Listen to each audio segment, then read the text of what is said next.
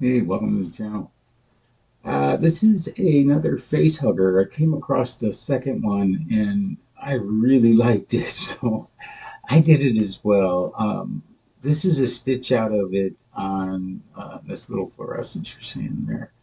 It's a stitch out on the shirt that I did earlier that I have all the other